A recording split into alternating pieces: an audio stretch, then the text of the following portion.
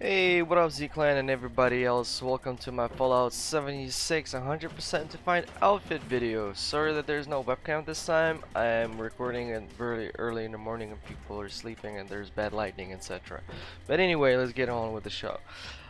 In today's video I'm going to show you where to find the full set of the skiing outfit. That includes the hat, the navy ski, actually you know what, it's better to show me. Skiing navy and orange outfit, skiing outfit and a hat, and skiing outfit. It looks a little bit different. Well, obviously the navy one is way better. Alright, this one right here. Alright, so where you can find it is pretty simple. I'm pretty sure a lot of people already know about it. Is the Pleasant Valley of Ski Resort.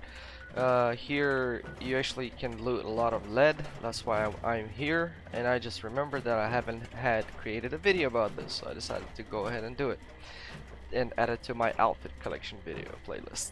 So once you come here, basically you need to visit the trading post, this vendor right here. Over here you'll find this outfit that I was wearing right now, skiing navy and orange.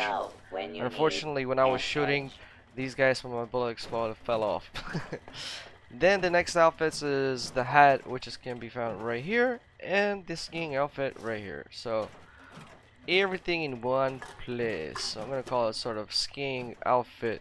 Freaking, I don't know. Even a sword. What's up? Oh man, I have a lot of stuff. Well, now I look like a true skier.